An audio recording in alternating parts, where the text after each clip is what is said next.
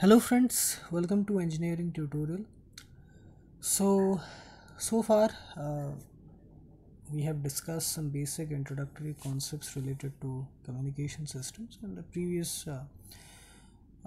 previously we just discussed about uh, the communication channels and in general the wired communication mode or the channels based on guided propagation mode.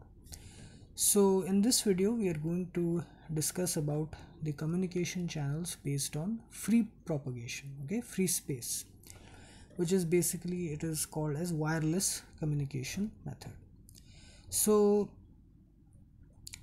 here before we discuss the wireless communication method, uh, we should discuss a little bit about electromagnetic waves, okay, because in the whole communication process it involves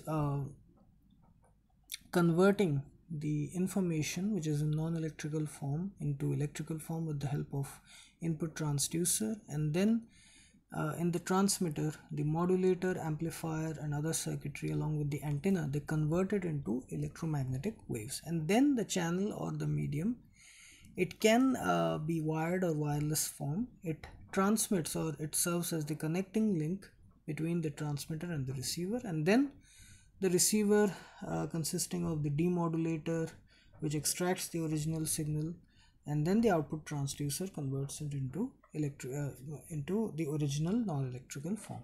So here electromagnetic waves are used in communication systems, all communication systems of different frequency range as per the requirement, be it wired or wireless form, for transmission and reception. So electromagnetic waves it basically consist of vibrating electric and magnetic fields in mutually perpendicular directions. So we can visualize it in this way: the three coordinate axis, where x-axis is the electric field, y-axis is the magnetic field, and z-axis is the direction of propagation of the electromagnetic wave. Now the whole electromagnetic waves, all of the electromagnetic waves, they can be divided on the basis of the wavelength or frequency. So this categorization gives us the electromagnetic spectrum. So here we have the different categories of electromagnetic waves, their frequency range and wavelength range. Again, if we analyze it in terms of frequencies, this will be the categorization of the electromagnetic wave. Now in communication channel which serves as the connecting link between the transmitter and the receiver, in wired communication, wired based communication channels, there is a physical connection between the transmitter and the receiver. It can be a twisted pair cable, it can be a coaxial cable, and it can be an optical fiber, and there are various characteristics which are taken into consideration for the selection of a communication channel. But in free propagation, the channels based on free propagation or the wireless communication method, there is no such wired connection. There is no physical or direct connection between any cabling or anything like that between the transmitter and the receiver. So there are various ways in which we can achieve this, and all of it is achieved by the utilization of the various frequency range of the electromagnetic spectrum, okay, where the free space is used as the medium of propagation between the transmitter and the receiver. So commonly used wireless communication modes we'll discuss. There are other methods also, so we'll discuss the commonly used methods, which is TV and radio broadcast channels, satellite channels, satellite communication which is called, mobile channels, mobile communication, and radar communication. Now I have already have playlists related to television engineering, satellite communications, and radar systems engineering. So you can check out these three playlists I will be starting a separate whole series on mobile communication some later on, but these three playlists I have. Okay, you can check out these three playlists. Okay, television engineering, satellite communication, and radar systems and engineering for more uh, information. Okay, here I will just keep it short. Okay, so first is television and radio broadcast. So radio, as we all know, is the first form of wireless service which was used. So TV and radio, they are examples of simplex communication system where the communication is only one way, unidirectional. Okay, where from the TV station or from the radio station, the information is transmitted directly to the television set or the radio set, and the information transfer is cannot happen in the reverse direction. Okay, the radio set cannot communicate with the TV station, or the television set cannot communicate with the TV station, or the radio set cannot communicate with the TV station. So it is this simplex method. So this is the TV and radio broadcast. Then we have satellite based communication, where communication takes place between two earth stations.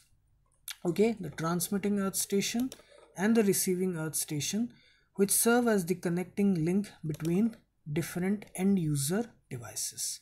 Okay, here this satellite and the earth station, they serve as the connecting link. So the electromagnetic waves, they are used as carrier signals which carry the information, which can be in whichever form: audio, video, numbers, alphabets, text, whatever it is. So the ground station, the transmitting and the receiving ground station, and the satellite, they serve as the connecting link. Then we have is the mobile communication. So in mobile communication, the two end user devices, okay, the two end user devices, which can be anything, any device, they are free to be moving with respect to each other, whereas in all other communication methods it has to be stationary. So mobile communication facilitates that, where the wireless communication between two end user devices is possible even when they are moving with respect to each other, and hence the name mobile communications. Okay, so here there is a basic format of a mobile communication, where the information is transmitted from the sender to the receiver through multiple stations, and the switching center, the switching office, serves as the connecting link, which is also connected to the main public telephone system. So we'll discuss in detail about mobile communications when I will make a playlist on it. Here just you understand in a simple way what mobile communications is. And then we have radar communication, a radar system, which is basically radio detection and ranging. So this is basically used for the detection or locating objects at long distances which exceed the capacity of human vision. Okay, so this also consists of the same transmitting receiving blocks, okay, and an antenna which transmits radio electromagnetic signals in the radio frequency range, which upon striking any object in space gets re-radiated, and the time of propagation of the signal gives us the location of the object in space, and various other parameters are also determined, such as elevation, azimuthal angle, and all that. Okay, so this is the basic concept of radar. So these are the four main wireless communication methods that are used. Apart from that, there are other wireless communication technologies also, such as Wi-Fi, GPS, Bluetooth, infrared communication methods, RFID, radio frequency identification, Zigbee. So these are the other wireless communication techniques. So I will be discussing them in detail in the wireless communication section, where we'll be discussing all these things in detail. So here I just wanted to just get you acquainted with all these things in a simple and short way.